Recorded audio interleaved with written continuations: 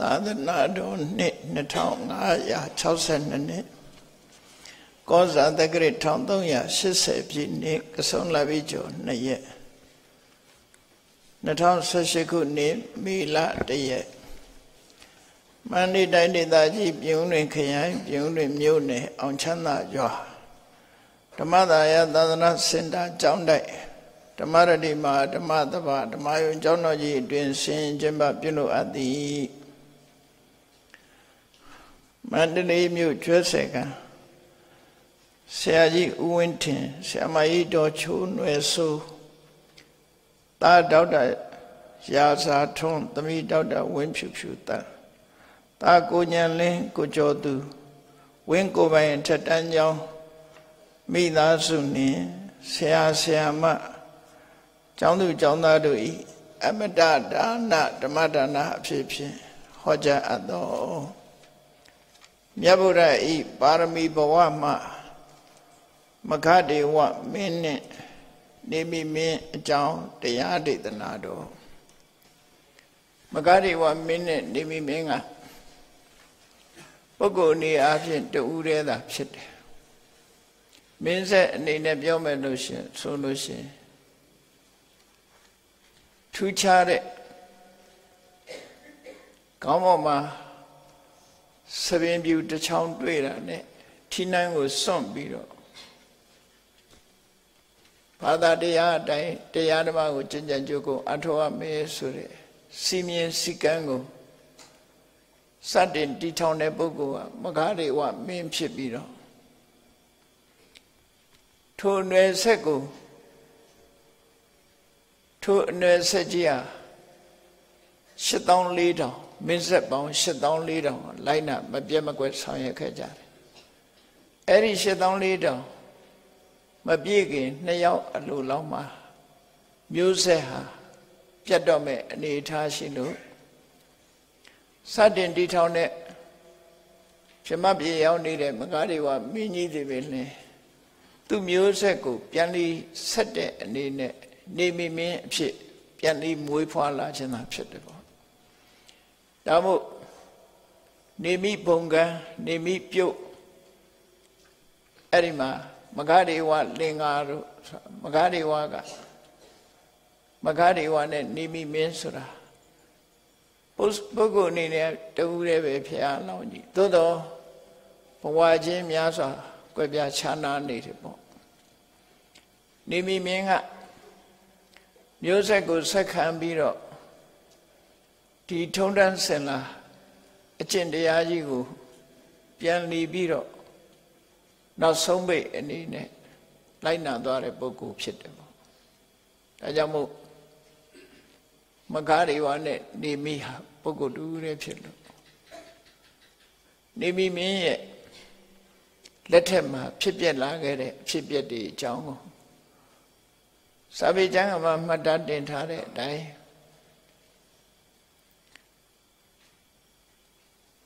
တာဝရိန္ဒနတ်ပြည်ကတရားမင်းကြီးကတကယ်သူတော်ကောင်းအစစ်ဒါနကောင်းမှုတွေပြုသီလတွေစောင့်တည်ပြီးတော့တကယ်စင်ကြယ်ပြီးတိုင်းသူပြည်သားရင်ဝယ်သားခဲ့သို့ဆောင်းလျှောက်ထိမ့်သိမ့်တဲ့နေမိမင်းကြီးရဲ့တန်တရားကိုပယ်ဖြောက်ဖို့ဆိုပြီးတော့တရားမင်းကြီးကိုယ်တိုင်ကနေမိမင်းကြီးရဲ့တန်တရားကိုပျောက်ကဲအောင်ဆိုပြီးတော့သူကိုယ်တိုင်လာရောက်ပြီးဒါနကောင်းမှုနဲ့အကျင့်သီလဗျမစရိယဒီနှစ်ခုဟာဘယ်ဟာကပို့ပြီးတော့တမိုးကြီးတယ်လဲအကျိုးပေးတဲ့အခါမှာဒါနကောင်းမှုကပို့ပြီးတော့တမိုးကြီးသလားသီလလို့ခေါ်တဲ့ဗျမစရိယကပို့ပြီးတော့တမိုးကြီးသလားဆိုတာ ਨੇ ပတ်သက်ပြီးတရားမင်းကြီးကလာရောက်ရှင်းပြတာဖြစ်တယ်ပေါ့အဲ့ဒါလို့ရှင်းပြပြီးတဲ့အချိန်မှာတရားမင်းဟာတာဝရိန္ဒနတ်ပြည်ပြန်သွားအဲ့ဒီအချိန်မှာတာဝရိန္ဒနတ်ပြည်မှာသူဓမ္မဒေဝသဘာသူဓမ္မအမည်ရတဲ့အဆောက်အဦကြီးထဲမှာ သူရမာလို့နာမည်ပေးထားတဲ့အဆောက်အဦကြီးထဲမှာနတ်တပင်အစည်းအဝေးတစ်ခုကျင်းပနေတဲ့အချိန်တရားမင်းဟာရုတ်တရက်ရောက်မလာသေးတာလူပြည်သွားနေရကနေပြီးရုတ်တရက်ပြန်ရောက်လာတဲ့အခါမှာတပါအစည်းအဝေးကိုတက်ကြမဲ့နတ်တွေဟာစုံစုံညီညီနဲ့တရားမင်းကြီးကိုအလားကိုစောင့်နေကြတဲ့အနေအထားပေါ့တပါဆိုတဲ့အဓိပ္ပာယ်ကမြန်မာလူမျိုးတွေသုံးတဲ့တပါရင်းနေဆိုတာအဲ့ဒါကတမ္ဘာလို့ရေးရမှာဖြစ်တယ်တမ္ဘာရဆိုတဲ့စကားလုံးကလာကုသိုလ်ကောင်းမှုတွေများစွာလုပ်လာတဲ့ပုဂ္ဂိုလ်ပညာတွေစီးပူးလေးလာပြီးတော့ထူးချွန်တဲ့ပုဂ္ဂိုလ်တွေကိုတဘာရင်းတယ်လို့ပြောတာအဲ့ဒီတဘာကဖတ်တော့တဘာလို့ဖတ်ပေမဲ့လို့တမ္ဘာလို့ရေးရမှာနော်ကုသိုလ်ကံအဆောက်အဦတွေအကြောင်းတရားတွေများစွာပြည့်စုံတဲ့ပုဂ္ဂိုလ်တမ္ဘာရင်းတယ်လို့ပြောတာဗမာစကားမှာရောထွေးနေတတ်တယ်အဲ့ဒါအခုပြောတဲ့တဘာဆိုတာကတော့သဟပတန္တိဣဋ္ဌတိတဘာလို့ဆိုအစည်းအဝေးကိုခေါ်တာအစည်းအဝေးကိုခေါ်တာအခုဒီဓမ္မယုံကြီးရဲ့နာမည်ကဓမ္မရတိမဟာဓမ္မတဘာတရားကိုစုပေါင်းပြီးတော့ဟောပြောတယ်နာယူတယ်ဆိုတဲ့ဒီနေရာမှာ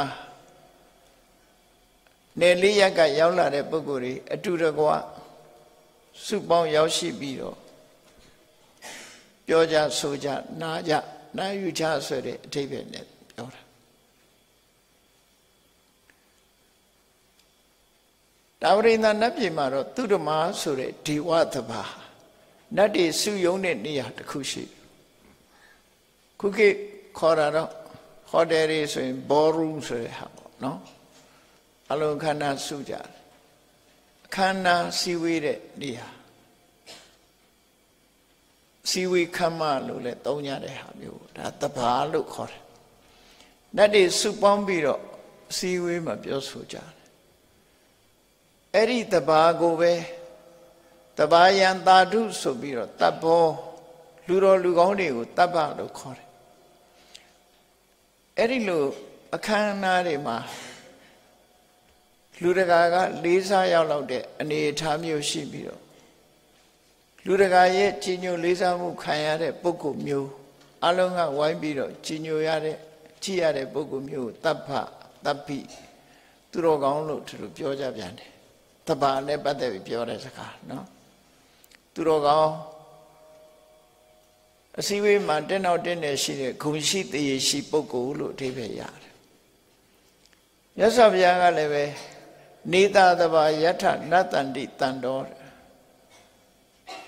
လူတော်လူကောင်းတွေမပါတဲ့တဘာဟာတကယ်တဘာအစစ်မဟုတ်ပါဘူးဆိုလိုတာကပါတီပွဲတွေမှာလူကောင်းတယောက်မှမပါဘူးအရက်တော့တဲ့လူတွေရံဖြစ်မဲ့လူတွေကြီးပဲဆိုရင်ဒါတဘာလို့မခေါ်နိုင်ဘူးလို့ဆိုလိုတယ်နော်စုဝေးကြတာဖြစ်ပေမဲ့လို့ကောင်းတာလှုပ်တာမဟုတ်ဘဲနဲ့မကောင်းတာလှုပ်လို့ရှိရင်တဘာဆိုတဲ့စကားလုံးနဲ့မသိတော့ဘူးလို့ပြောတယ်နော်အဲ့ဒီတဘာဆိုတာတဘာအတူတူကပြောကြဆိုကြတယ်ဆွေးနွေးကြတယ်တိုင်ပင်ကြတယ်ဆိုတဲ့နေရာအခုလည်းပဲတရားမင်းကြီးဟာတာဝရိန္ဒနတ်ပြည်မှာနတ်တပင်အစီဝေးကျင်းပတဲ့အခါမှာမိမိတို့ယာရုအဆင့်အလိုက်ကုသိုလ်ကောင်းမှုရဲ့အခြေအနေရတရားမင်းကြီးကုသိုလ်ကောင်းမှုလုပ်တုန်းကဒီအတူတူကကုသိုလ်ပြုပဲသူ30ရှိတယ်အဲ့ဒါတွေကသူနဲ့တန်းတူညီတူရှစ်ထိပ်မှာထိုင်ကြတဲ့ပုဂ္ဂိုလ်တွေပြောမယ်ဆိုရင်သူတို့ဟာသဘာပတိတွေပေါ့နော်သဘာပတိဆိုတဲ့စကားကလည်းဒီလိုသဘာကိုဥဆောင်တဲ့ပုဂ္ဂိုလ်မျိုးကိုသဘာပတိလို့ခေါ်တာဒါလည်းဗမာစကားလို့ဖြစ်နေပါဠိစကားပဲသဘာကိုဥဆောင်တဲ့ပုဂ္ဂိုလ်တရားမင်းနဲ့ပဇာပတိတို့ဝရုဏတို့ဣတနာတို့ဆိုတဲ့နတ်တွေတဘာကိုဥဆောင်နေကြလို့တဘာပတိအဲ့ဒီနတ်တွေစီဝေနတ်ပေါင်းစုံကြီးရောက်ရှိနေကြတဲ့အချိန်မှာဖြုတ်ခနဲ့တရားမင်းကြီးဟာ ရောက်ရှိပြီးတော့ဝင်လာနော်ဝင်လာတဲ့အခါမှာဒီလူပြေမှာဆိုလို့ရှိရင်ခေါင်းဆောင်ကခုမှရောက်လာတဲ့သဘောပေါ့နော်ခေါင်းဆောင်ဝင်လာတယ်ဆိုရင်ထပြီးအယုသေးပေးကြပြီးတော့သူ့ကိုမေးမြန်းကြတယ်နည်းနည်းနောက်ကျပြီးမှဝင်လာတဲ့အခါကျတော့သူ့ကိုမျှော်လင့်နေကြတဲ့နတ်တွေကဘယ်ကိုသွားနေသလဲပေါ့ဘယ်ကြွသလဲတရားမင်းကြီးဘယ်ကိုကြွလို့အစည်းအဝေးအနည်းငယ်နောက်ကျသွားသလဲဆိုတဲ့မိကုံးတွေကိုမေးတဲ့အခါနတ်ပြည်အစည်းအဝေးမှာသူ့ရဲ့ခရီးစဉ်အကြောင်းကိုပြန်ပြီးတော့ပြောပြတဲ့စကားလေးရတော့ဘာတော့ဆိုတော့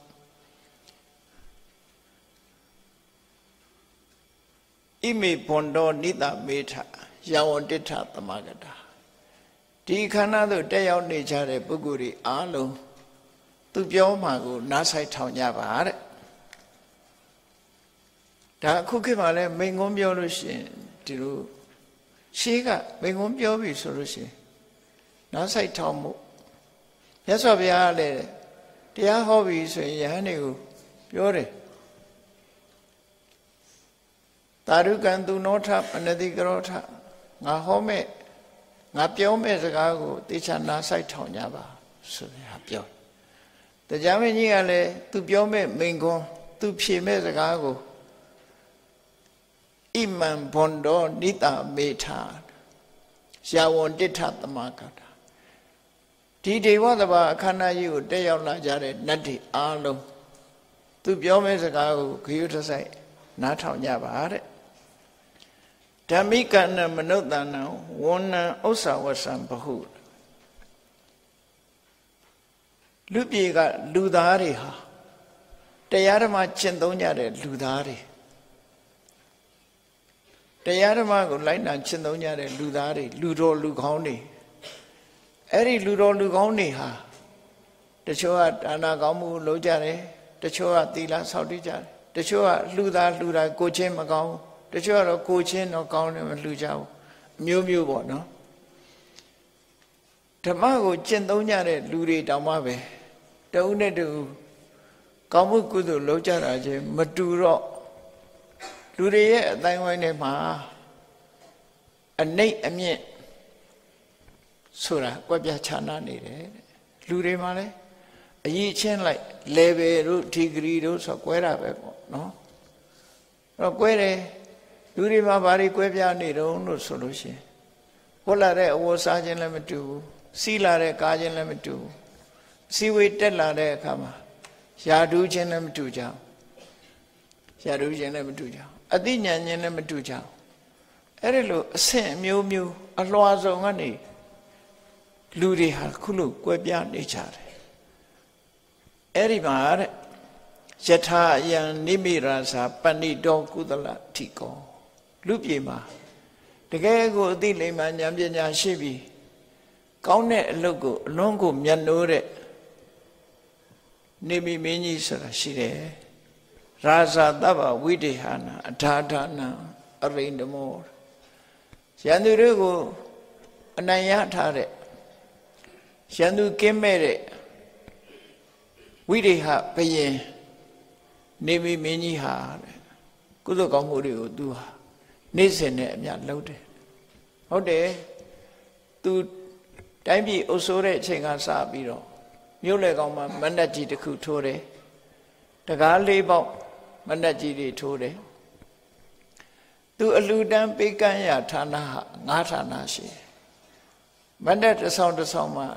တသိန်းကုန်အကုန်ချခံပြီးတော့လာသမျှလူတွေကို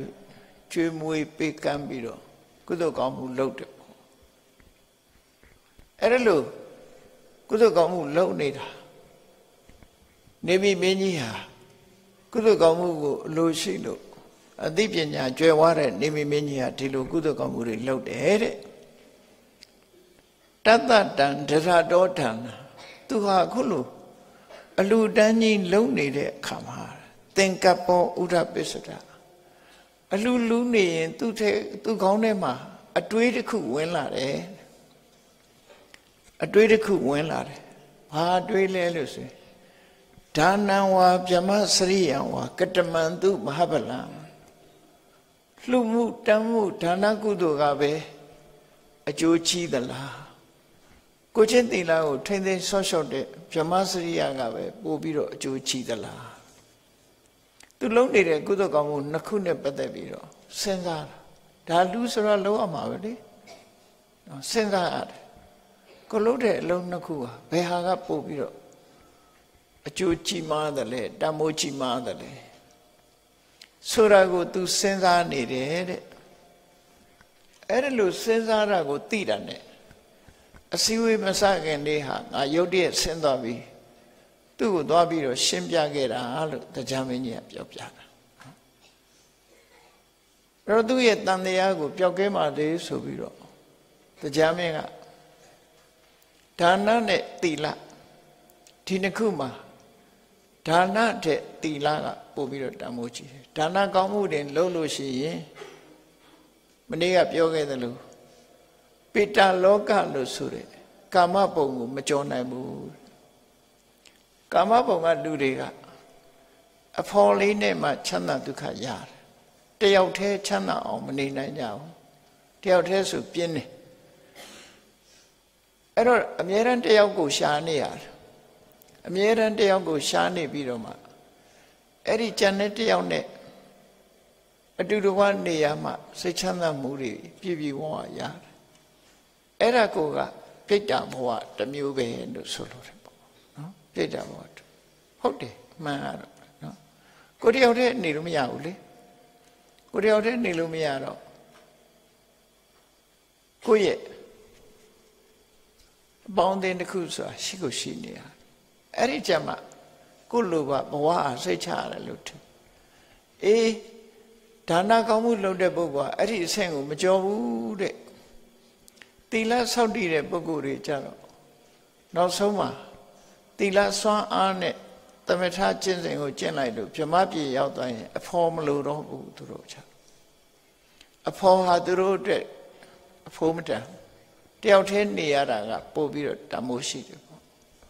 ဇံဝင်စားပြီးတော့တယောက်တည်းနေတယ်ဒီလူဘဝမှာတောင်မှပဲတရားကျင့်နေတဲ့ပုဂ္ဂိုလ်နော်တရားကျင့်နေတဲ့ပုဂ္ဂိုလ်ဆိုရင်သူကတူတဲ့တရားကျင့်ရတာပို့ပြီးတော့ထိရောက်တယ်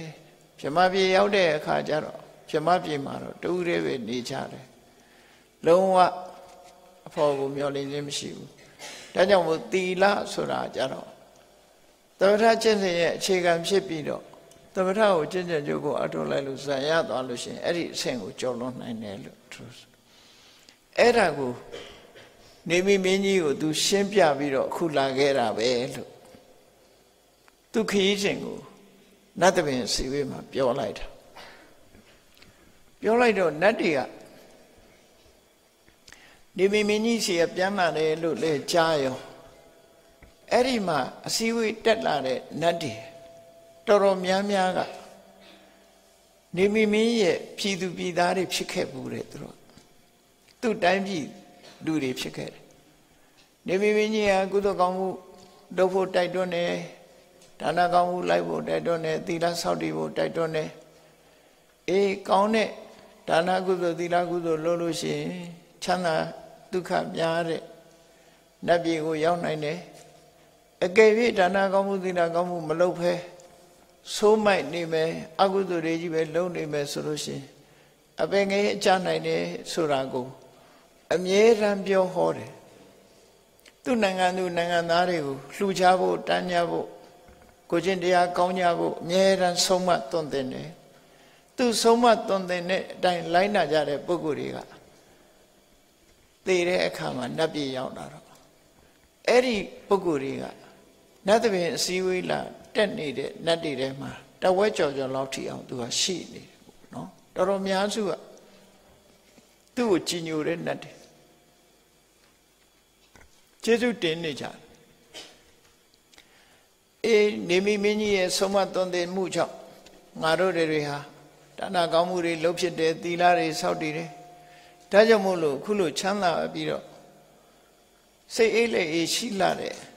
နတ်ပြည်မှာလာရောက်ပြီးတော့တို့တဲ့တွေကမွေးဖွားကြရတာသူ့ရဲ့ခြေဆုတရားတွေ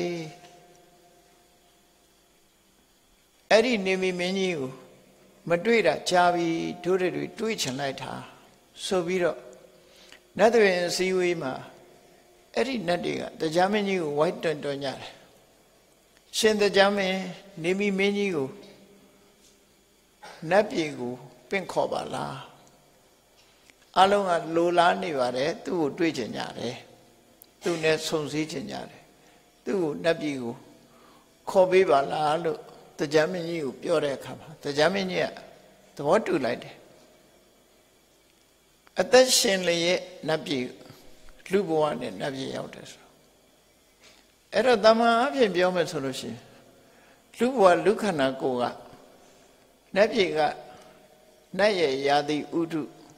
အနေထားဒါတွေကမတူဘူးနော်မတူတော့ကုသိုလ်ကောင်းမှုမပြည့်စုံတဲ့ပုဂ္ဂိုလ်တယောက်ဟာဒီအရှင်လန်းလက်နတ်ပြည်တက်ဖို့ဆိုတာမတမ်းမှခဲရင်အာဂတသူရဲကောင်းတွေကောင်းရင်သွားတဲ့အခါမှာနော်ဝှစုံတစ်မျိုးကိုတီထွင်ပြီးတော့ဝတ်ပြီးသွားကြလူတွေရဲ့ဒီလေရှုနိုင်တဲ့အားတို့အောက်ဆီဂျင်တို့ဘာလို့ပေါ့လေခုခေတ်ပြောတဲ့ဟာတွေဟိုအောက်ဆီဂျင်ပြတ်လဲသေမှာပဲလေလူကအဲ့ဒါကြောင့်မို့အဲ့ဒီအခြေအနေကလူပြေက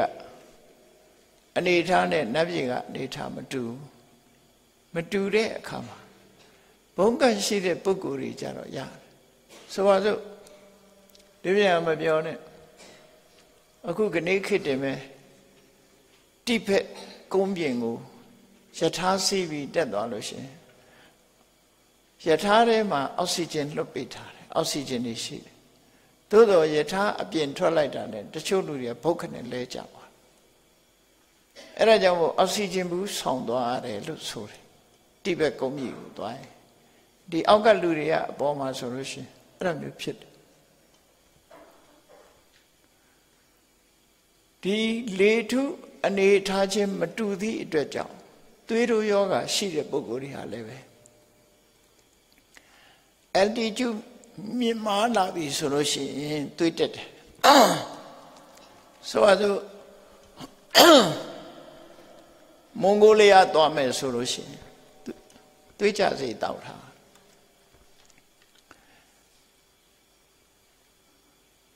အဲ့ဒါ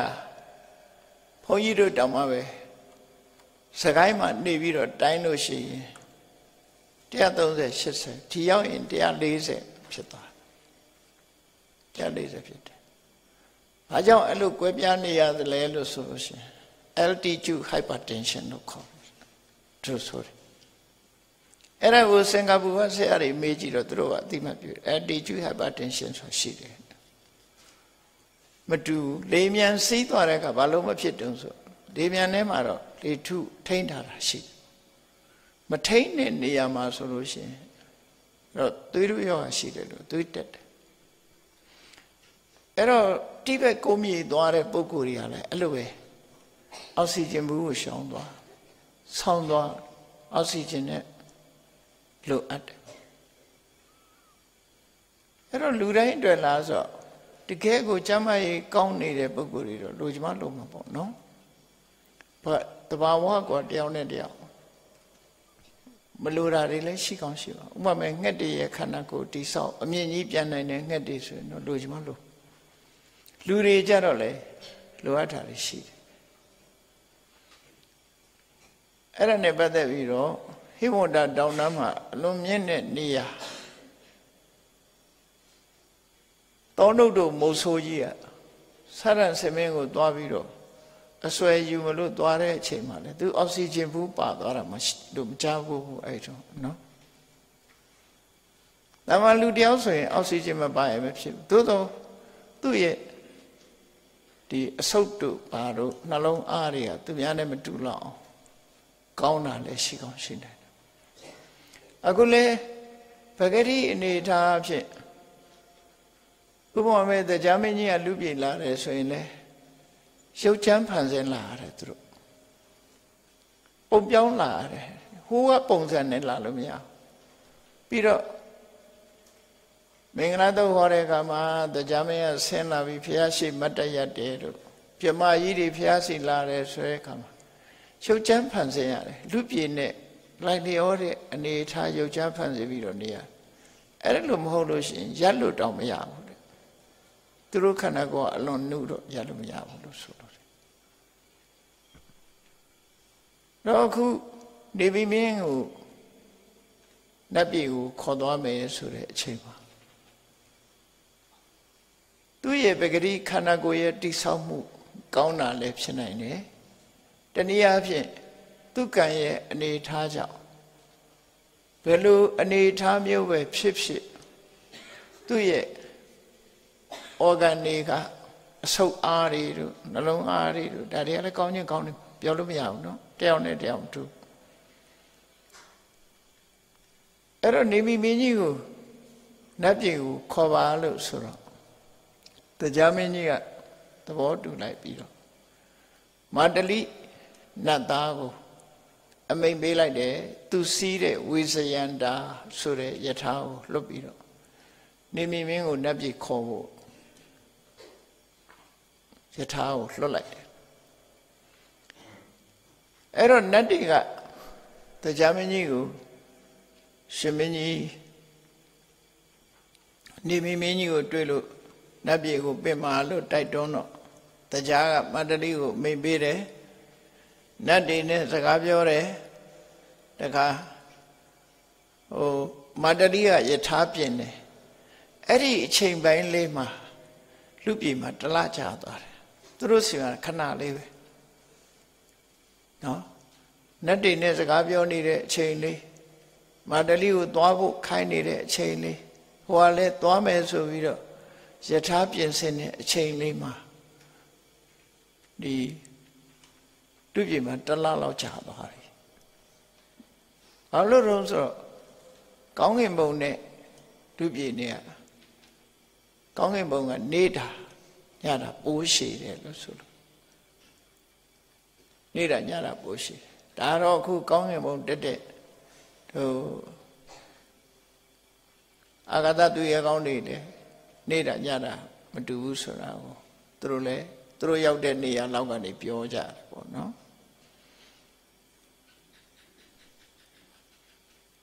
အဲ့ဒီအချိန်မှာဒီကစီစဉ်ဆောင်ရွက်နေတဲ့အချိန်လေးမှာပဲလူပြည်မှာတလားကြော်သွားပြီလာပြီနေကိုရောက်လာတယ်အဲ့ဒီနေ့မှာမာတလိဟာယထာကိုပြင်ဆင်ပြီးတော့နေမီမင်းကြီးကိုပင့်ခေါ်ဖို့ဝိရိဟတိုင်းကိုဆင်းသွားလိုက်တယ်ဘယ်ချိန်မှာဆင်းသွားတာတော့ဆိုတော့လာပြီနေညနေဝင်လာအတွက်အချိန်လေးမှာလူပြင်ကနေကြည့်တဲ့အခါမှာအရှိလောကရကလာကြီးထွက်လာတာနဲ့အတူတာဝရိန္ဒနတ်ပြည်ကလွှတ်လိုက်တဲ့ယထာကြီးနဲ့လာကြီးနဲ့အဝေးကနေချင်းတော့လာနှစ်စင်းထွက်လာတာနဲ့တူတူပဲတူးနေတယ်လို့ဖြစ်တယ်ပေါ့ဟာဒီနေ့ထူးလာကြီးလားလာနှစ်စင်းထွက်နေတယ်လူတွေကဝိုင်းကြည့်ကြလာနှစ်စင်းထွက်နေတယ်တပြိုင်နက်လို့ဟောဆင်းလာလိမ်ပြန်တော်မှကြည့်ရင်ဝင်းမြင်ရသေးတာပဲမိထုံးထားတော့အဲ့တော့မန္တလိမောင်းလာတဲ့ယထာကလည်းပဲအဲ့ဒါလိုပဲအလွန်နှင်းမြန်ဒါကလူလှုပ်ထားတဲ့ပစ္စည်းမဟုတ်ဘူးကံတရားကလှုပ်ထားတဲ့ပစ္စည်းနော်ကုသိုလ်ကံရဲ့အစွမ်းနဲ့ဖြစ်တဲ့ပစ္စည်းနဲ့အဲ့တော့ဒီနေရာလေးမှာမေးစရာရှိတယ်နတ်ပြည်မှာတိရစ္ဆာန်ရှိလားဧရဝံဆင်ကြီးကိုတရားမင်းဟာစီးပြီးဥယျာဉ်ထွက်တယ်လို့ဆိုတယ်နောက်မြတ်စွာဘုရားကိုဖျားဖြစ်ခန့်နီးညနေမှာကစုံလာပြီဖိတ်နေညနေမှာမနတကလာပြီးတော့နှစ်ခိရိမေခလာဆင်ကြီးကိုစီးပြီးတော့မြတ်စွာဘုရားကိုပလင်လာလူတယ်ဆိုတဲ့စကားတွေရှိတယ်အဲ့ဒီဆင်တွေကရောနတ်ပြည်ကဆင်နေလားမာတလိမောင်းလာတဲ့ယထာကိုကထားတဲ့သိန်းတော်မြင်းတစ်ထောင်ကထားတယ်လို့သိန်းတော်မြင်းဆိုတာဘယ်လာတာတော့ဘောဓုဒပြောရမယ်ဆို သိန်းတော်မြင်းဆိုတာကိုတချို့လည်းနတ်မြင်းလို့ထင်ကြတယ်မဟုတ်သိန်းတော်မြင်းဆိုတဲ့အဓိပ္ပာယ်ကအိန္ဒုသိန္ဒုသမိုင်းလေးလာတဲ့ပုဂ္ဂိုလ်တွေအိန္ဒိယသမိုင်းကိုလေးလာလို့ရှိရင်အိန္ဒုမြေဝမ်းဆိုတာရှိတယ်နော်အိန္ဒုမြေဝမ်းယဉ်ကျေးမှုဆိုတာရှိတယ်အခုပန်ဂျပ်တို့ဘာတို့ပါကစ္စတန်တို့နဲ့နေရာခြားတယ်ပါသိန္ဒုမြစ်ဆိုတာရှိတယ်အဲ့ဒီသိန္ဒုမြစ်ဝမ်းဒေသမှာမွေးတဲ့မြင်းကြီးတွေဟာထော်တော်ကြိုင်ကြိုင်ကြီးတွေလာမြင်းလို့ခေါ်တယ်နော်ဗမာပြည်မှာရင်တော့အင်္ဂလိပ်လက်ထက်ကအဲ့ဒီကောင်းကြီးတွေရောက်လာအထွားကြီးတွေမြင်းအထွားကြီးတွေအဲ့ဒါတွေပဲခေါ်တာပဲသိန္ဒုမြေဝမ်းမှာမွေးတဲ့မြင်းမျိုးကောင်းကြီးတွေကိုသိန်းတော်မြင်းလို့ခေါ်တယ်လို့သူတို့ဆိုနိုင်တယ်ပေါ့သို့တော့မာတလိယထာမှာတတ်ထားတဲ့သိန်းတော်မြင်းဆိုတာကြတော့တရိစ္ဆာန်အနတ်ပြည်မှာမရှိသည့်အတွက်ကြောင့်တယုတ်ဆောင်နေရှိတယ်လို့ပြောမှာပေါ့နော်တယုတ်ဆောင်နေရှိရမယ်နတ်တွေထဲမှာလည်းပဲမြင်းလို့တယုတ်ဆောင်ပြီးတော့မြင်းအလုပ်လုပ်ရတဲ့အကောင်တွေရှိတယ်ဆင်လို့တယုတ်ဆောင်ပြီးတော့ဆင်အလုပ်လုပ်ရတဲ့အကောင်တွေရှိတယ်အဲ့ဒီမှာဧရဝံဆင်ကြီးဆိုတာဧရဝံနတ်သားကိုသူကတရားမင်းကြီးဥယျာဉ်ထွက်တော့မယ်ဆိုရင်သူကတော့နတ်သားပဲအဲ့ဒီအချိန်မှာဆင်ဖြစ်ဖန်ဆင်းလိုက်ဖန်ဆင်းပြီးတော့ဆင်အလုပ်ကိုသူလုပ်တယ်ထို့တူပဲမာတလိယထာလည်းပဲဒီတိုင်းနေရင်တော့နတ်သားတွေပဲပေါ့သို့တော့သူတို့ဟာမြင်းရဲ့တရံဖန်ဆင်းပြီးတော့ယထာကိုဆွဲတဲ့အလုပ်ကိုလူဆိုတာဝါသနာအမျိုးမျိုးပဲနော်တရားဝါဆိုတာဝါသနာအမျိုးမျိုးပဲပွဲကားတဲ့အခါမှာကြည်ပါလားဆင်လှုပ်ချင်တဲ့လူလည်းရှိတာပဲမြင်းလှုပ်ချင်တဲ့လူလည်းရှိတာနော်ဗမာပြည်မှာကြောက်ဆယ်ကဆင်နဲ့ဝင်ကားတဲ့လူကလူတိုင်းဝင်တာမှမဟုတ်တာနော်အဲ့ဒါလိုအရေးလည်းရှိနိုင်တယ်ပေါ့နော်အဲ့တော့သိန်းတော်မြင်း1000ကားတဲ့မာတတိယထာဟာအရှိလောကဓာတ်ကနေပေါ်လာတယ်လူပြေကကြည်နေတဲ့လူတွေကဟိုမှာဒီနေ့ထူးထူးခြားခြားလာကြီးနှစ်စင်းထွက်နေတယ်လာနှစ်စင်းကိုမြင်မှုတဲ့လူတွေလည်းရှိကြတယ်နော်မျက်စိမှုန်တဲ့လူကလည်းပဲမျက်စိမကောင်းဘူးဆိုရင်ကြည့်လိုက်ရင်လာနှစ်စင်းဖြစ်နေတဲ့လူလည်းရှိတယ်နော် double vision ခေါ်တာသူများလာတစ်စင်းမမြင်တာသူကလာနှစ်စင်းမြင်တယ်မျက်စိမကောင်းတဲ့လူကလည်းမြင်တတ်တယ်အဲ့ဒါမျိုးအခုကတော့အဲ့ဒါကြောင့်မဟုတ်ဘူးနော်လာရင်နှစ်စင်းထွက်လာတယ်ဆိုတာတွေ့ရတယ်တဖြည်းဖြည်းနီးလာတဲ့အခါကျတော့ပုံသဏ္ဍာန်ပြောင်းလာတော့ဟာလာမဟုတ်ဘူးယထာကြီးပဲဆိုပြီးတော့အဲ့ဒီယထာကြီးကမကြခင်နေမိမင်းကြီးရဲ့နန်းတော်ကိုဥတည်ပြီးတော့ရောက်ရှိလာပြီးတော့နန်းတော်မှာရှင်သေးခံသောလေသာပြရင်ဆိုတာဒီနမ်းမြင့်ပေါ်မှာလာသာဆောင်ဆိုတာရှိတယ်ဗမာပြည်မှာလည်းအရင်ကဆောက်လို့ရှိကြတယ်အခုတော့သိပ်ပြီးမဆောက်ကြတော့ဘူးနော်လာသာဆောင်တို့ဆင်ဝင်တို့ဆိုတာရှိတယ်မဟုတ်လားလာသာဆောင်ဆိုတာတကယ်ကိုလာသာတဲ့နေရာကြည့်လို့ရအောင်လို့လာသာဆောင်ဆိုတာဆောက်တယ်ဆင်ဝင်ဆိုတဲ့နေရာတွေကဆင်စည်းပြီးတော့အဲ့ဆင်မောကနေဆင်းတဲ့နေရာသို့မဟုတ်ဆင်မောတက်တဲ့အခါမှာအဲ့ဒီအနေတက်တယ်လေကားမလို့တော့ဆင်ဝင်ဆိုတာတကယ်ကိုဆင်စည်းတဲ့နေရာကိုဆိုလို့တယ်အိမ်နဲ့တွဲပြီးတော့ထားလေးရှိကြတယ်ခွေးကတဲ့ဆိုတာတော့ခွေးအိတ်တဲ့နေရာပေါ့အိမ်ဒီမှာရှေးတုန်းကအဲ့ဒီခေါ်ရရှိတယ်ဒီကောင်းမောင်ခင်မာတယ်မယ်အမတ်ကြီးတွေတို့နန်းတော်တို့အမတ်ကြီးတွေနေတဲ့အိမ်တို့နန်းတော်တို့ဆိုလို့ရှိရင်သူကဆင်မောကနေပြီးတော့အိမ်မောကိုတန်းတက်လို့ရအောင်ဆင်ဝင်ဆိုတာလှုပ်ထားတယ်ခုခေတ်တော့ပေါ်တီကိုဆိုပြီးတော့လှုပ်ထားပြီးကားဝင်ရတာပေါ့အပေါ်တက်လို့ရတာလည်းမဟုတ်ဘူးနော်အဲ့ဒီကကူးလာတာလို့သတ်မှတ်ပြီးတော့ဆင်ဝင်ဆိုတာအဲ့ဒီနားလေးမှာကတ်ရှင်ပြီးတော့ဆင်မောလည်းတက်တယ်ဆင်မောကလည်းဆင်းတယ်အဲ့လိုလုပ်တယ် ဆင်းကိုဝတ်ခိုင်းเสียမလို့တော့အဲ့ဒါဆင်းရှင်ပြီးတော့ရက်လိုက်ပြီးအဲ့ဒီပေါ်ဆင်းလိုက်အဲ့ဒါဆင်းဝင်လို့ခေါ်တယ်ခုခေတ်ပေါ်တီကိုလို့ခါမျိုးပေါ့နော်အိမ်မော်တန်းတက်လို့ရခုပေါ်တီကိုကတော့အပေါ်ဓာတ်ပဲအလုံးလုံးပြီးတော့အခန်းလောက်ကြပြန်တယ်ဒါစိတ်ကူးတွေမျိုးပေါ့အရင်တော့ဆင်းနဲ့သွားတာလာတာခုကတော့ကားနဲ့ဆိုတော့အဲ့ဒီမှာနန်းတော်ရဲ့ဆင်ဝင်သို့မဟုတ်လာသာဆောင်ကိုတက်ဖို့အစင်သင့်အနေထားမျိုးယထာကိုအဲ့ဒီမှာရပ်လိုက်တယ်ကားပါကင်လို့ပေါ့ပါကင်နေရာမှာရပ်လိုက်တယ်အဲ့မှာတက်စီဖို့အစင်သင့်ဖြစ်တဲ့နေရာမျိုးမှာမာတတိကအဲ့ဒီနေရာမှာရပ်လိုက်တယ်တဲ့ရပ်ပြီးတဲ့အခါမှာသူကဘုရင်ကြီးကိုပင့်ခေါ်လိုက်တယ်ယထာဘောဆင်းပြီးဘုရင်ကြီးကို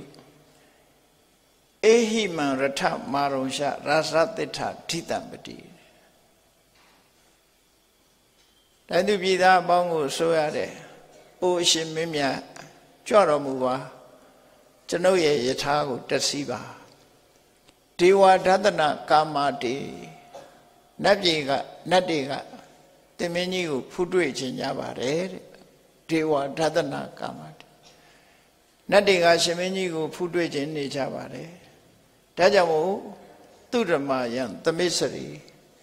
သူဓမ္မဆိုတဲ့အစည်းဝေးခမ်းမကနေတင်မင်းကြီးအလားကိုထိုင်ဆောင်နေကြပါတယ်အားလုံးကတင်မင်းကြီးကိုဖူးတွေ့ခြင်းလို့အခုလာပင့်တာပါဒီယထာဘောကြွပြီးတော့လိုက်ခဲ့ပါလို့ခေါ်တယ်အဲ့လိုခေါ်လိုက်တဲ့အခါကျတော့နေမိမင်းကြီးကလည်းအေးငါလည်းနတ်ပြည်ရောက်ဖူးတယ်ရောက်ဖူးသွားမယ်မာတတိကအလုံးစစရငါ့ကိုအကူအညီပေးသွားမှာဖြစ်သည့်အတွက်ကြောင့်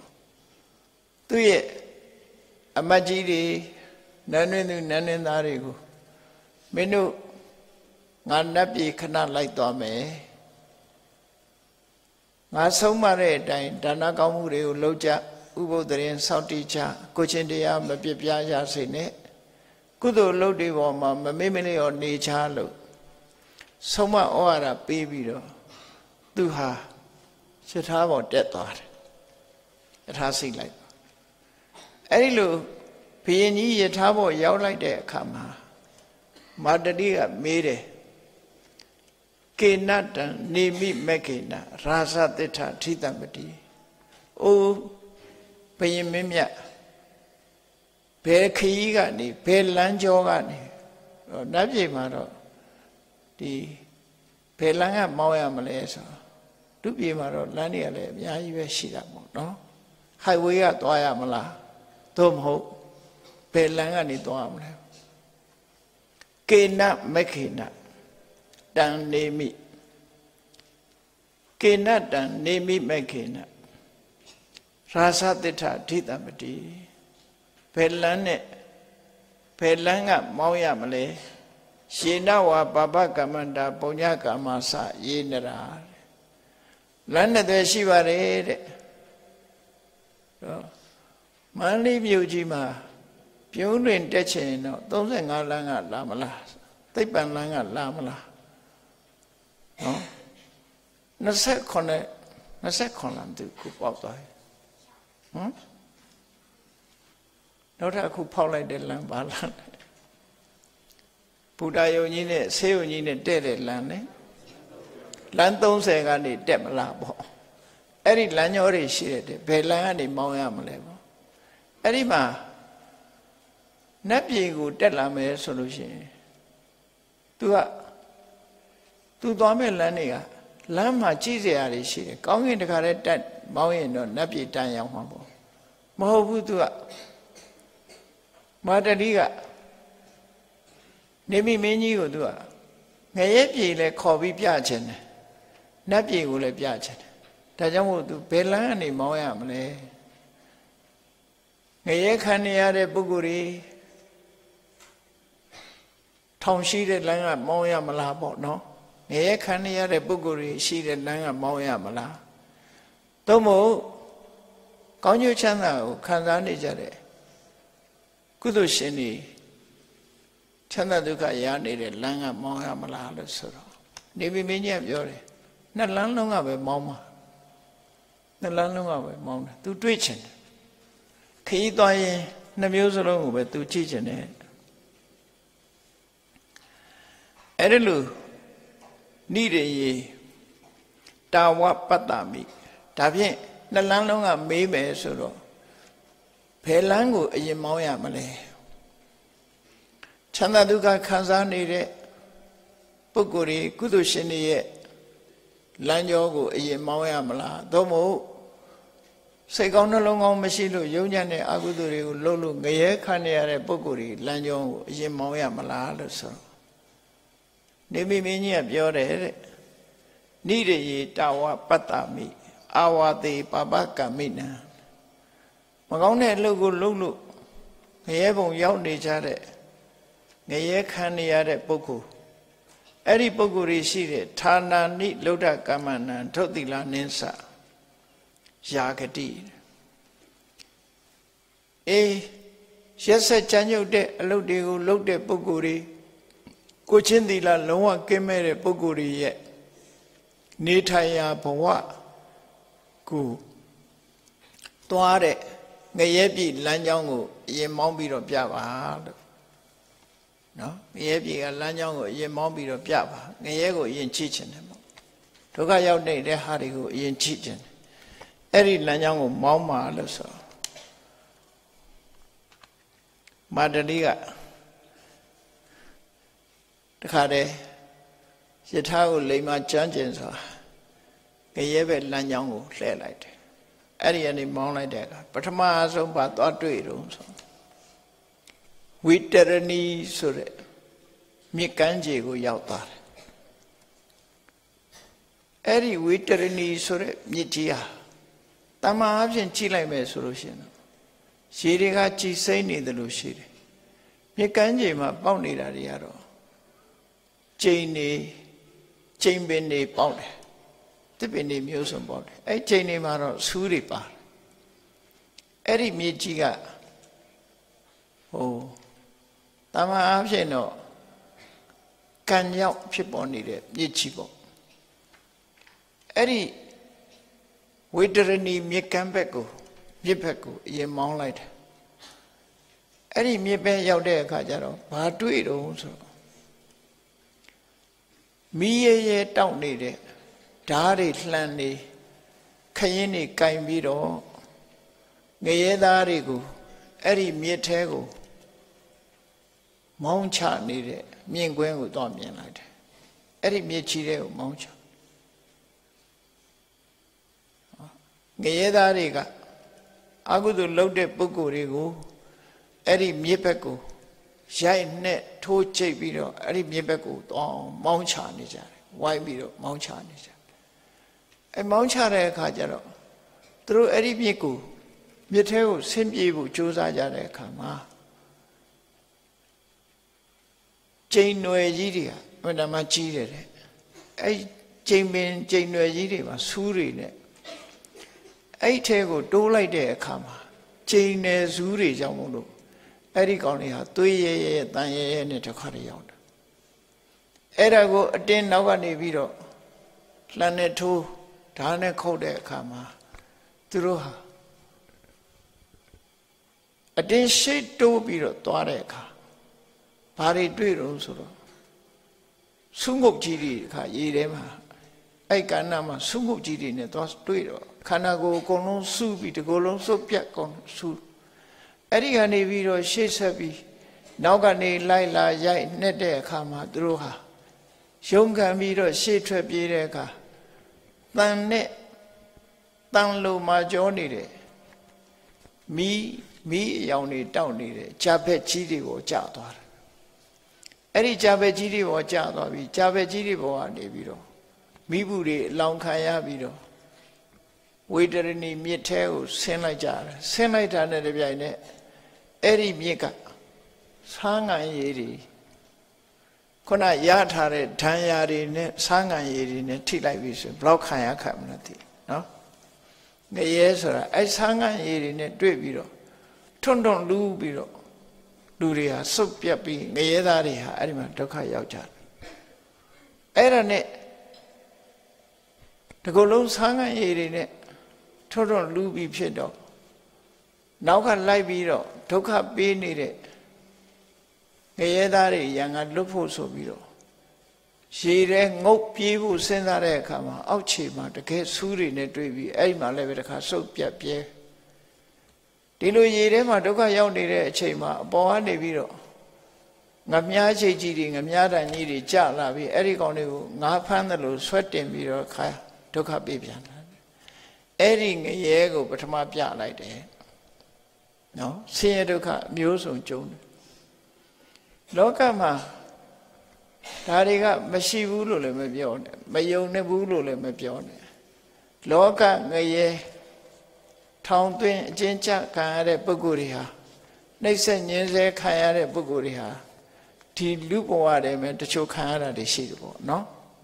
ရဲခံရတာတွေငရဲခံရတာအသာထားလူဘဝတည်းမှာအနှိမ့်ဆက်ခံရတဲ့ပုဂ္ဂိုလ်တွေရှိတယ်လေနှိမ့်ဆက်ခံရတဲ့ပုဂ္ဂိုလ်တွေရှိတယ်အဲ့ဒါလို့ဝိတရဏီငရဲမှာခံနေရတဲ့ပုဂ္ဂိုလ်တွေကိုပထမဆုံးပြလိုက်တယ်ပြတဲ့အခါကျတော့အဲ့ဒါတွေကိုကြည့်ပြီးတော့နေမီမင်းကြီးဟာကြောက်ရွံ့လာဒီလူတွေဟာသူတို့ရဲ့ဆင်းရဲဒုက္ခဟာလွန်ကြီးမားလာပါလားဘာကြောင့်ဒီလိုဖြစ်တာတော့လို့သိချင်တာတော့မာတတိကိုမေးတယ်မာတတိကိုမေးတယ်ဣမေနုမစ္ဆာကိမကံတုပပံဒီတရားဝါတွေဟာဘာတွေကိုလုတ်ခဲ့ကြတာတော့ဘာတွေလုတ်ခဲ့လို့မကောင်းမှုအကုသိုလ်တွေကိုခံနေရတာယေမေစနဝေတရဏိပတန္တိအခုလိုဆန်းကန်ရည်တွေနဲ့ပြည့်နေတဲ့ကျိန်ပိုက်ချောင်းဝေတရဏီဆိုတဲ့မြစ်ထဲမှာဆင်းရဲဒုက္ခတွေခံရပြီးတော့ဒီမြစ်ထဲမှာခုလိုဒုက္ခခံနေရတာဟာသူတို့ဘာတွေလုပ်ခဲ့တာတော့အဲ့တော့ဗုဒ္ဓတရားတော်ရဒီကံကြမ္မာရဲ့အကျိုးဆိုတာပေါ်လာတာတွေရှိတယ်အင်္ဂလိပ်လိုရေးထားတဲ့စာအုပ်ထဲမှာသူကချမ်းမြေ့ဆရာတော်ကြီးဘာသာပြန်ထားတယ် many mentions ဆိုတဲ့စာအုပ်တမလွန်ဘဝပြဿနာဆိုတဲ့နာမည်နဲ့ခေါင်းစဉ်တက်ပြီးရေးထားတယ်အဲ့ဒီမှာအခါကေစီဆိုတဲ့အိမ်မွေးချပြီးတော့လူတွေကိုဆေးကုတဲ့အလုပ်ကိုလုပ်ကြတာနှစ်ယောက်ပေါင်းပြီးတော့အိမ်မွေးချလိုက်ပြီးတော့ယောဂဒီလူဟာယောဂဘာကြောင့်ဖြစ်တယ်လဲဒီယောဂဘာကြောင့်ဖြစ်တယ်လဲဘာနဲ့ကုမှပျောက်မလဲဆိုတာအိမ်မွေးချပြီးတော့ကြည်ခိုင်းတယ်တဲ့အဲ့စာအုပ်ဖတ်ဖူးတဲ့လူတွေ့လေနော် many mention အင်္ဂလိပ်လိုကတော့ many mention လို့ရေး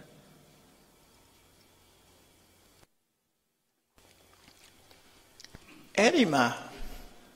အိမ်မွေးချထားတဲ့အချိန်လေးမှာမေးတဲ့အခါကျတော့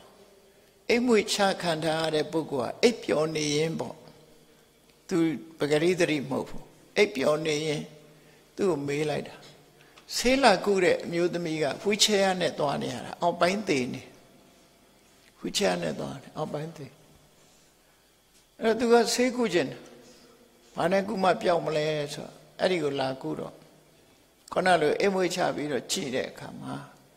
အိမ်မွေးထဲမှာဘလို့အဖြေထုတ်တုံဆိုဒီတတ္တဝါဟာတဲ့သူကဘယ်သူရဲ့လို့နာမည်နဲ့မပြောတော့ဘူးဒီတတ္တဝါဟာလွန်ခဲ့သော9ဘဝကရောမခေတ်ကဘာသာကြားတွေကိုရှင်သေးစာကျွေးတဲ့အချိန်မှာသူဟာပွဲကြည့်ပိဋကအဖြစ်ပါခဲ့တယ်ပေါ့လူတယောက်ကိုအဲ့ဒီရှင်သေးတွေလှောင်ထားတဲ့ထဲပြစ်ချလိုက်တဲ့အခါမှာရှင်သေးကထွက်ပြီးသူ့ကိုတိုက်ခိုက်တော့လဲကျသွားတာကိုကြည့်ပြီးတော့သူကလက်ခုပ်လက်ဝါးတီးပြီးတော့ရည်ခဲ့တယ်တဲ့ဒီတတ္တဝါဒါကြောင့်မို့လို့သူဟာအောက်ပိုင်းသေးနေတာလို့ပြောတာဒါပေမဲ့သူတို့ကံကံရဲ့အကျိုးကိုယုံကြည်တာမဟုတ်ဘူးအဲ့လူတွေမှတ်ချက်ရေးထားတဲ့အခါသူတို့ကတခြားဘာသာဝင်နေပေါ့ တခြားဘာလာဝင်နေမယုံအဲ့တော့မြတ်စွာဘုရားဟောတဲ့ကံကံရဲ့အကျိုးသွားပြီးတော့ပြောနေသလိုဖြစ်တယ်ဘဝလည်းပဲသူတို့မှာကောင်းကင်ဘုံကဖန်ဆင်းတာနဲ့ထာဝရငရဲနဲ့ထာဝရကောင်းကင်ဘုံပဲရှိတယ်တပြန်ရှိတာမဟုတ်ဘူးနောက်ဘဝတွေပါတယ်အခုသူပြောလိုက်တဲ့စကားတွေကလွန်ခဲ့တဲ့9ဘဝကဆိုပြီးတော့သူကပြောတယ်အဲ့တော့သူပြောတဲ့အတိုင်းမှတ်တမ်းတင်ထားတဲ့အခါမှာသူပြန်လေတတိယလာတဲ့အခါမှာသူပြောတဲ့စကားတွေကဘုရားဘာသာအယူဆတွေဖြစ်နေတယ်ပေါ့နော်ထူးထူးဆန်းဆန်းအလူဘုရားဘာသာအယူဆကံကံရဲ့အကျိုးရည်ညွှန်းတဲ့စကားတွေဖြစ်အဲ့ဒါလို့ဝတ္ထုဒီလိုဟာမျိုးတွေအများကြီးပါတယ်ဆေကူတဲ့ထင်မှာအဲ့ဒါမျိုးပါအဲ့ဒါလိုပဲအခုဒီငရဲကိုရောက်ပြီးတော့ခန်းနေရတဲ့ဒီတရားတွေဟာဘာကြောင့်အခုလိုနှိမ့်ဆက်ခိုင်းနေရတယ်လဲဆို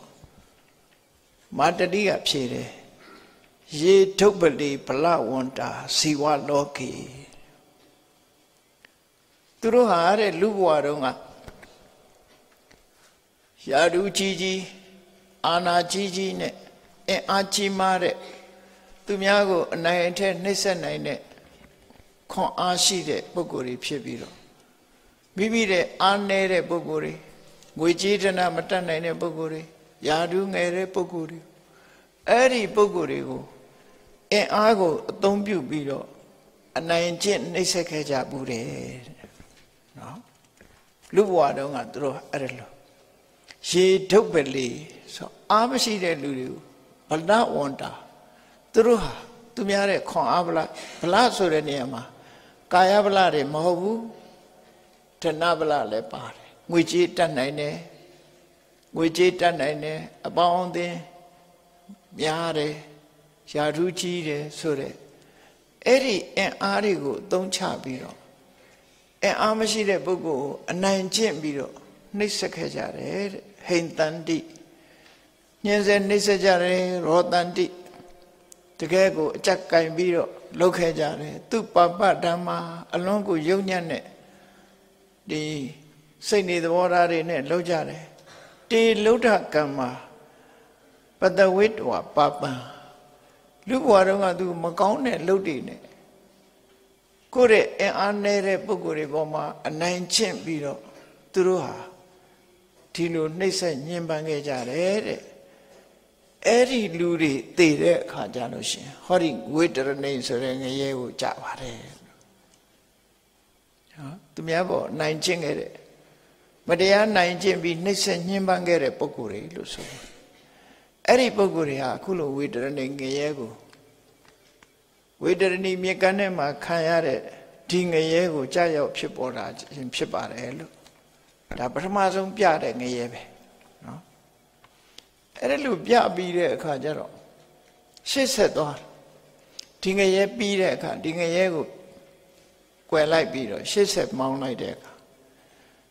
ငရဲတစ်ခုတွေ့ပြန်တယ်ဒုက္ခခံနေကြတဲ့လူတစုတတဝါတွေကိုတွေ့ပြန်တယ်ဘာတွေတုံးဆိုအဲ့ဒီမှာမြင်ကွင်းကဘာတော့ဆိုတာမာစသောနာတပ္ပလာစဂိစ္ဆာကာကောလတန်ကအဒန္တိဘေဝါ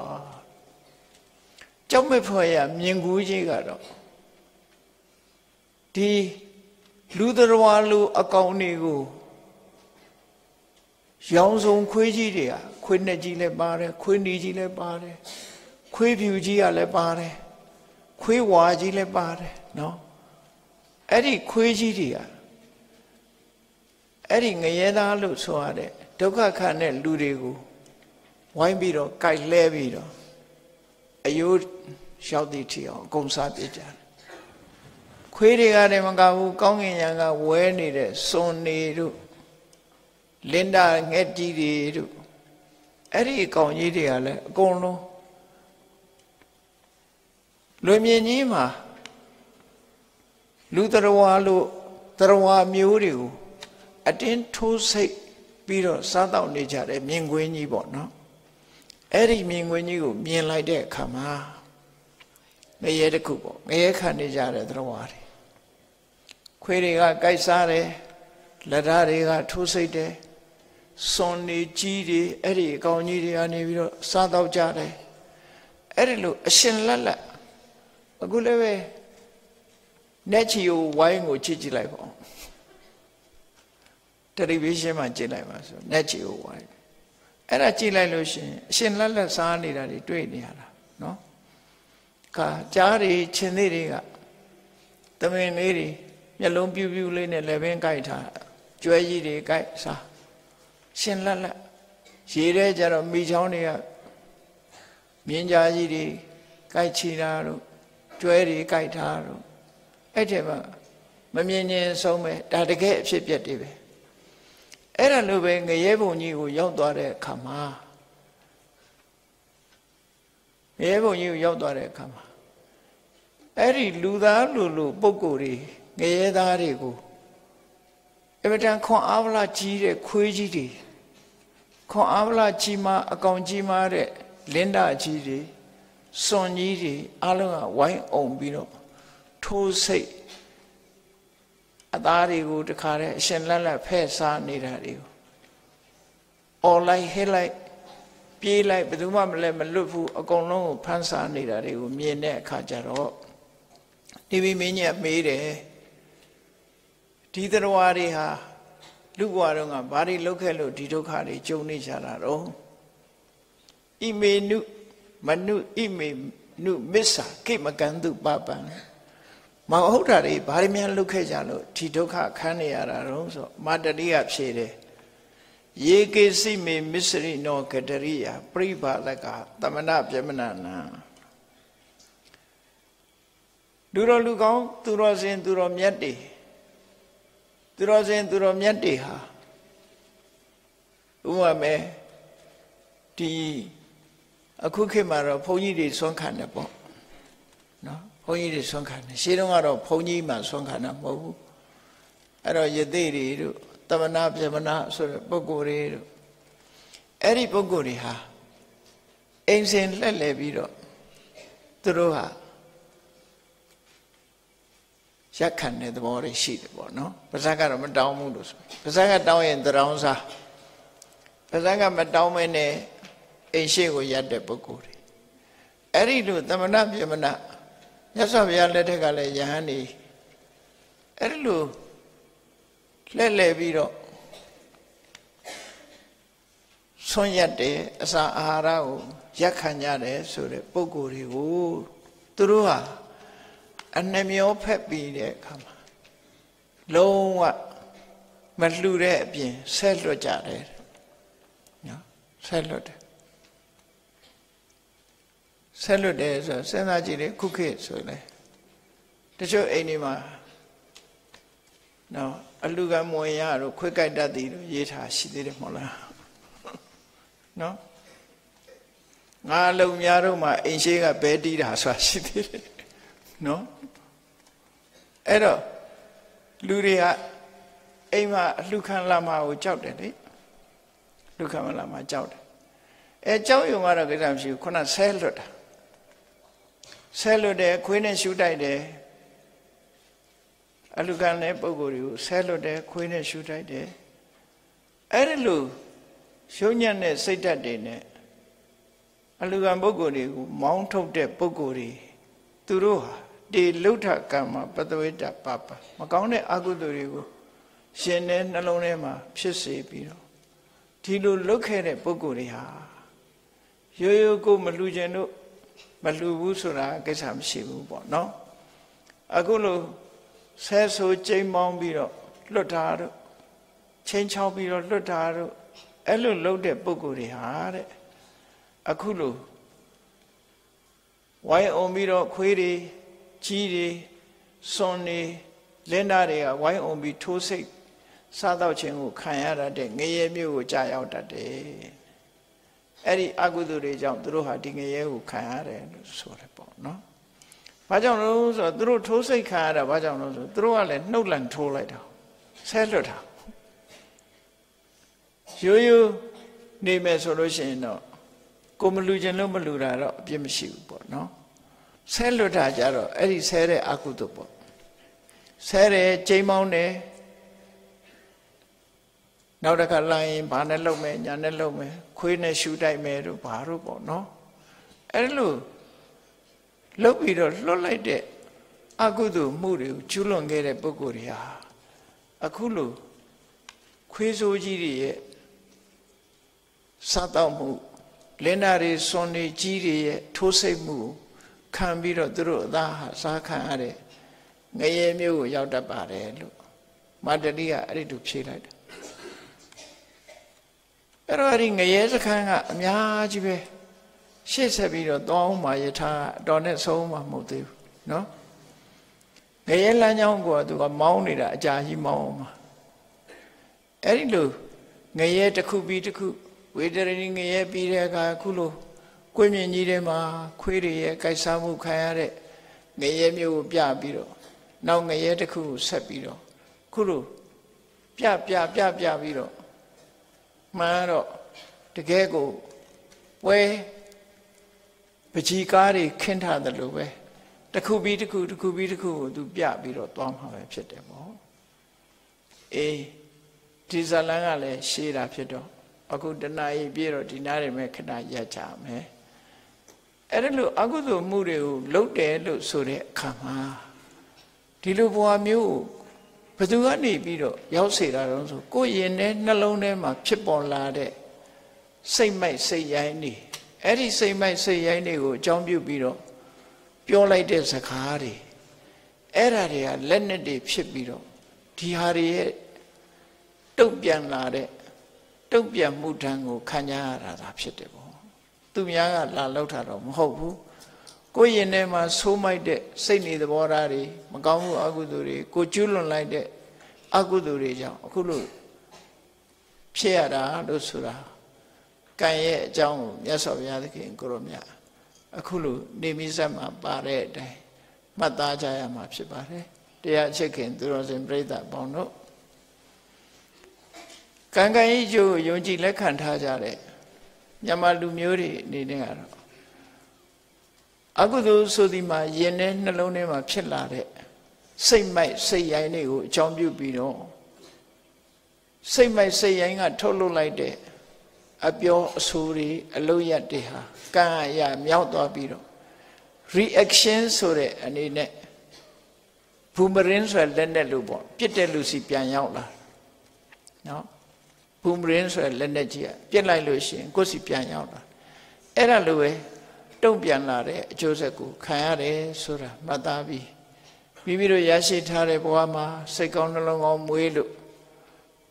စိတ်မိုက်စိတ်ရိုင်းကိုအကြောင်းပြုပြီးတော့အပြောဆိုအလုပ်အကိုင်းမရိုင်းပြဖို့ကိုယ်သတိထားပြီး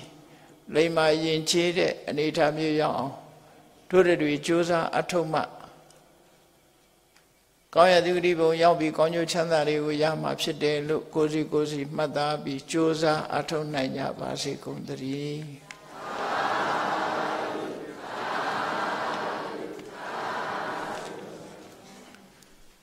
မေတ္တာပွားရအောင်တတ္တဝါများစွာဘေးရန်กว่าချမ်းသာကြပါစေတတ္တဝါများစွာဘေးရန်กว่าချမ်းသာကြပါစေမေတ္တာရေချမ်းသုံးငါဖြံငြိမ်းချမ်းကြပါစေမေတ္တာရေချမ်းသုံးငါဖြံငြိမ်းချမ်းကြပါစေသက်ရှိကျမ်းမာစိတ်ချမ်းသာလိုရာဆန္ဒပြည့်ပါစေသက်ရှိကျမ်းမာစိတ်ချမ်းသာလိုရာဆန္ဒပြည့်ပါစေဘုံလန္တာဒုက္ခပင်ကစားမေတ္တာပုံနေတုသင်္ကမမနောတရတိသဗ္ဗေတံဘဝယန္တုသူကန္တကမေတ္တာပုံနေတုသင်္ကမစုပေါင်းဖို့အမေတ္တာရဟုရောင်မြူပါဝင်ငွေလာမင်းနှင့်ရောင်ချင်းရှဲယုံပေါင်းဆောင်ရခြင်းကြောင့် သဗ္ဗေတံကျွေးမဲ့ဥဒ္တုံလုံးစုံများစွာတတ္တဝါတို့မနောတရသည်မြင်မြတ်ဖြူစင်အေးကြည်လင်းသည့်ရေစဉ်ပြည့်တင်းစိတ်နှလုံးတည်ဟူသောရေအိုင်ကြီးအတွင်၌ဒုက္ခပင်အစာစင်ထောင်ရအေးမြကျင်သာတာယာပွင့်လန်းချမ်းသာဒုက္ခတည်ဟူသောကုမုဒ္ဒရာကြာပန်တို့သည်ဖုံးလန္တာဝတ္တရှင်မြူဝမုံလူလျက်ကြည်နူးွယ်ကြုံဖူးပွင့်ကြကုန်သည်ဖြစ်၍သူကန္နကလေးအောင်လေးတဲ့ရောရှက်သင်ပြန့်ပီတိတည်ဟူသောယနတ်တို့သည်ဘဝယံတုကောင်းစွာမဲ့သွေကြိုင်လိုက်၍နေကြပါစေကုန်သတည်းသာဓုသာဓုသာဓု